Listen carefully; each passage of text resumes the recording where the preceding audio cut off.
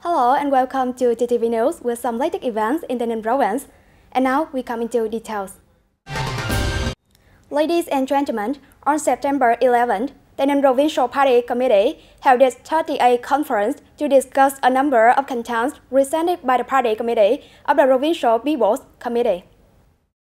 Mr. Winton Tom, member of the Party Central Committee, Secretary Provincial Party Committee, Chairman Provincial People's Council, Mr. Phạm Hùng Thái, Standing Deputy Secretary Provincial Party Committee, Head of the National Assembly Delegation of TayNinh Province, and Mr. Nguyễn Thanh Ngọc, Deputy Secretary Provincial Party Committee, Chairman of the Provincial People's Committee, co-chaired the conference. The Party Committee of the Provincial People's Committee presented a number of contents to be approved by the Provincial People's Council to issue a resolution, including resolution to adjust and supplement the 2024 Public Investment Plan from the local budgets, resolution to adjust and supplement the medium-term Public Investment Plan for the period of 2021 to 2025 from the state budget, implementing the policies and financial obligations for investment projects using land managed by the state in the province. And speaking at the conference, Mr. Nguyễn Thanh Tâm, member of the Party Central Committee, Secretary Provincial Party Committee, Chairman Provincial People's Council, emphasized that the contents presented by the Party Executive Committee of Provincial People's Committee at the conference are extremely important contents, a regular, continuous and long-term task of the Party Committee, and the government and the entire political system from the province to the grassroots.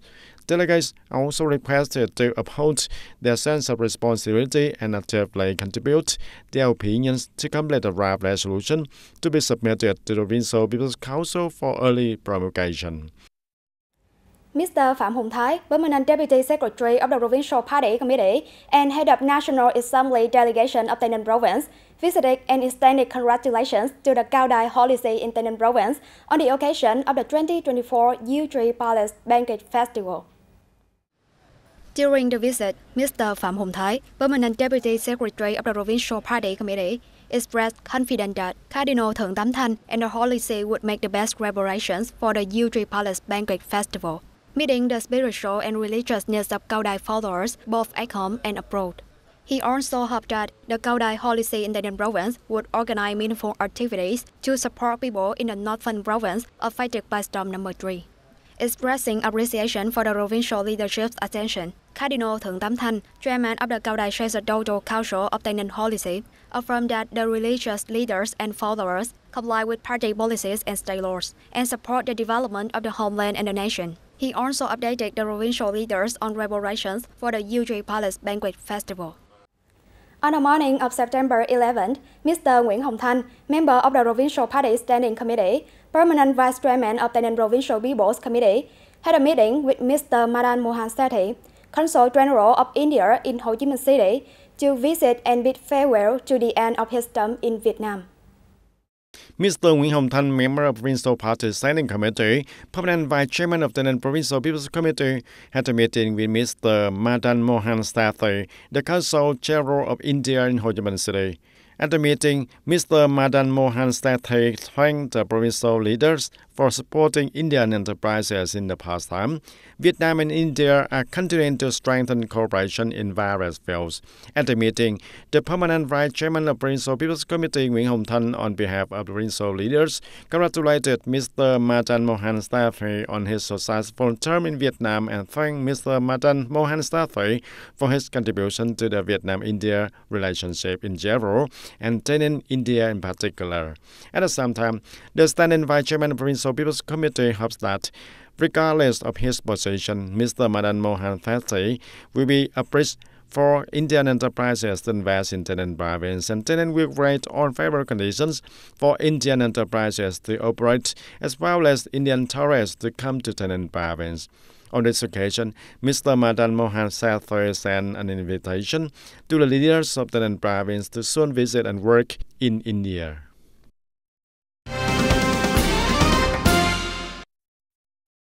And on the morning of September 11, Tinh Nguyên Food One Member Limited Liability Company officially opened and put into operation Tinh Nguyên Store, TayNinhTV Specialties, the essence of the sunny land at Padang Mountain National Tourist Area. Visiting and congratulating the opening ceremony, there were Mrs. Nguyễn Đại Thi, member of Provincial Standing Committee, permanent vice chairwoman of the TayNinh Provincial People's Council, Mr. Vũ Xuân Trường, director of the TayNinh Radio and Television Station. Tinh Nguyên Store, located inside Padang Station tourist area, specializes in selling TayNinh specialties such as shrimp salt, chili sauce, rice paper, and in addition, the store also sells dried fruit products, spices, dipping sauces, and products that combine the brand identity of Sunroof. Its product fully embodies the essence of the sunny and windy of the land, because all are created in the true sense of specialty, produced right in the TayNinh province. And the store located at the Padang Mountain National Tourist Area will have visitors to visit and travel more easily to TayNinh specialties, bringing the quintessence of TayNinh into introduced to friends near and far. And it is the second store of the Tinh Nguyên Food One Member Limited Liability Company located in TayNinh. In recent years, all levels and sectors of TayNinh Province have always focused on developing tourism in conjunction with preserving and promoting the value of historical and cultural relics. Many places have attracted a large number of visitors, including Chok Mat Tower in Tân Bình district. The Chok Mat Tower is an ancient tower located in Sông Hamlet, Tân Phong Commune of Tân Bình District, TayNinh Province.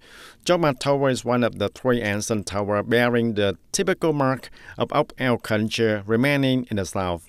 And previously, Chok Mat Tower was little known and was not associated with promoting and developing tourism in the province. Now, after being restored, the roads around the tower have been repaired, and there is a protective wall around the tower, and more trees have been planted also. Chok Mat Tower was attracted many tourists to visit, especially for those who are passionate about the archaeology. In order to develop tourism as well as promote the image of the tower to the people across the country, the People's Committee of the Commune annually carries out many activities related to this tower, especially in the area of the Youth Union members, participating in activities and tour festivals related to the Youth Union members, creating a playground for the students and people to practice the returning to the shore. And currently at Chok Mat Tower, a QR code scanning board has been installed also, helping visitors to easily grasp information and better understand the historical value of the tower. In particular, two local activities associated with the cultural and historical story of Chok Mat Tower, it has contributed significantly to educating the younger generation, fostering the pride in the good values of their ancestors, and arousing love for the homeland. And throughout the school year, the Tân Phong Commune Youth Union regularly organizes activities for the team members and students and pupils to visit the historical site of Chok Mat Tower. And the first purpose is to introduce to the students and the pupils the historical site of Chok Mat Tower in their locality. And the second is to organize for the people and the students to learn up and take care of the trees around the tower to protect the landscape of the local historical site. Regarding the historical and cultural relic of Chok Mat Tower, the Department of Culture and Information will coordinate with the People's Committee of Tân Phong Commune to promote and introduce the historical relic on the electronic information portals of the district and commune on the social networking sites, and will broadcast on the radio system from the district to the grassroots. At the same time, it will be integrated into school education for the school and through activities of local organizations with many forms of rich and diverse content, such as competitions, performances, and activities to return to the shore. In the coming time, Tân Bình District will continue to implement many forms to promote and introduce the image of Chok Mat Tower more widely to the tourists in and outside the province, contributing to the development of the local tourism. The audience, on the morning of September 11, Ms. Nguyễn Thị Xuân Hương, member of the Provincial Party Standing Committee, head of the Provincial Party Commission for Propaganda and Education, head of the Social Culture Board of the Provincial People's Council, led a monitoring session on food safety management across various departments and sectors. Discussion with the Departments of Health, the Agriculture and Rural Development, and the Department of Industry and Trade reviewed several issues in food safety management in the province. Key challenges include difficulties in controlling the origin and safety of food at small-scale production and street food businesses, managing food sales and advertising on digital platforms, and dealing with overlapping responsibilities and unclear regulations in food safety management and inspections. At the monitoring session, Ms. Nguyễn Thị Xuân Hương, member of the Provincial Party Committee Standing Board, head of the Provincial Party Committee's Commission for Propaganda and Education, chair of the Culture and Society Committee, and chair of the Provincial People's Council, urged departments to strengthen communication to raise awareness and responsibility among food businesses and consumers.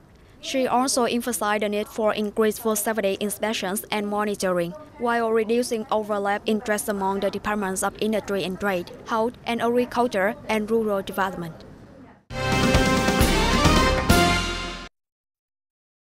And on September 10th, the interdisciplinary inspection team of food hygiene and safety of Tay Ninh City conducted a food safety inspection during the Mid-Autumn Festival at the food production and trading establishments in TayNinhTV and discovered the violations.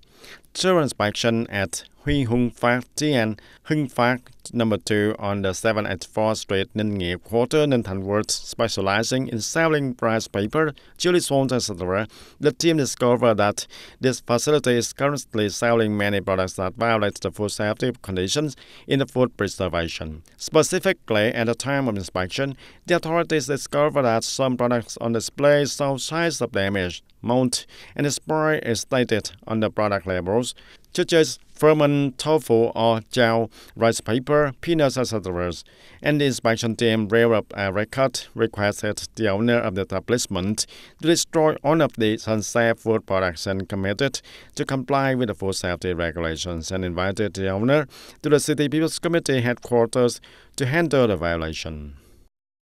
The Union of Science and Technology Associations of Tay Ninh Province has just organized a workshop on social appraisal of the effectiveness after investing in the construction of infrastructure development projects for crop conversion in Go Dầu district. The projects on infrastructure developments for crop conversion in Bao Dong Commune, Go Dầu District, the fracking project combined with the construction of internal traffic roads for drainage canals, is invested by the Tay Ninh Agriculture and Rural Development Investment and Construction Project Management Board. The project passed through 3 communes of Go Dầu District, started construction on June 30th of 2020 and was handed over for use in April 11th of 2022. And through a field survey, the Social Appraisal Council of the Tay Ninh Union of Science and Technology Associations commented that the project has not yet started the current situation of flooding and the current situation of road structure and power system serving production. And therefore, when setting the project goal of draining water for 800 hectares, there is not enough data, so there is no basis to evaluate the effectiveness of road structure conversion. Speaking at the workshop, Ms. Dương Thị Thu Hiền, chairwoman of the Provincial Union of Science and Technology Association, affirmed that the workshop aims to analyze and evaluate the results and effectiveness after investing in project construction in order to have a basis for proposing and recommending the management, exploitation, and use of the projects in the coming time. Located in the border areas, like our border guards stick with the people and villages, helping people when incidents occur during the rainy and flood season. Immediately after receiving information about a landslide on a house in Silolau commune of the night of September 9th, Silolau border guards quickly arrived at the scene to search for victims and bring valuables to safe place. And on the morning of September 10th, the soldiers from Sin Suy Ho and Silolau border post evacuated 2 households, encouraged families with disgraced relatives, and overcame the consequences of the natural disaster.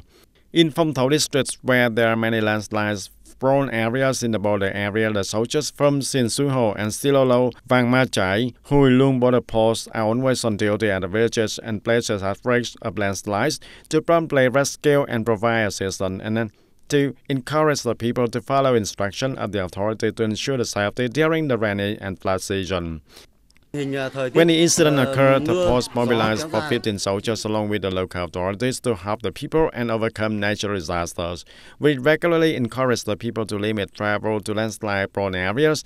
In areas at risk of landslide entering the people's houses, we encourage people to temporarily move to a safe place. During the night, a landslide entered my house and caused damage to the people in the houses. The family is very grateful to the soldiers and local authorities who were present in time and at night to support the family as well as help me. This morning, everyone gathered to help the family repair the house to stabilize their lives. The border forces has promptly helped the local people overcoming the consequences of the natural disaster.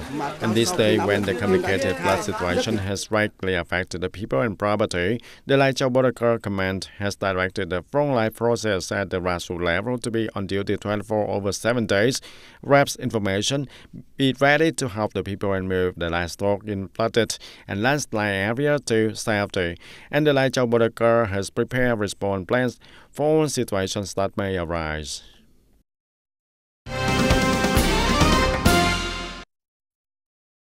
Meanwhile, the Deputy Prime Minister Hồ Đức Phước has just signed a decision to provide the rights from the natural reserves to support for 14 localities affected by the storm number 3 in 2024.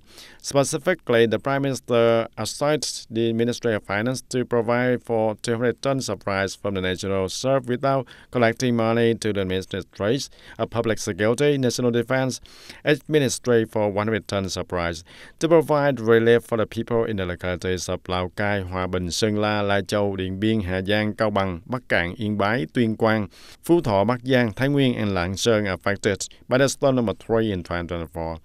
And the Prime Minister requested the Ministry of Public Security and the Ministry of National Defense to proactively work directly with the Ministry of Finance to organize the reception of natural reserve goods in accordance with the regulations, direct functional units to actively and proactively coordinate with the borough localities to urgently organize relief to ensure the timely appropriateness and targets and norms according to regulations, avoiding loss and waste. Ladies and gentlemen, in response to the challenges faced by residents in Thái Nguyên province and the overwhelmed rescue teams, a strong spirit of solidarity has emerged. Over the past 2 days, numerous aid vehicles from across the country have arrived in Thái Nguyên province, delivering essential supplies such as boards, life vests, drinking water, and food to support the affected community. A rescue points such as Quang Vinh Iron Bridge, Binh Tượng Bridge, Ba Đá Bridge, etc. from early morning, and there were long lines of vehicles carrying food supplies to the people. When we arrived in Thái Nguyên, we had a large motorboat to pick up people still stuck in the flood zone. In addition, our group also had many necessities such as nearly 1,000 cartons of milk, nearly 1,000 cartons of water, instant noodles, and other necessities such as 500 life jackets and more than 2,000 rechargeable lamps. In the past 2 days, hundreds of individuals who know how to ride safe boats and canoes from all over the country have come to Thái Nguyên with many rescue equipment and essential supplies to support the local people here.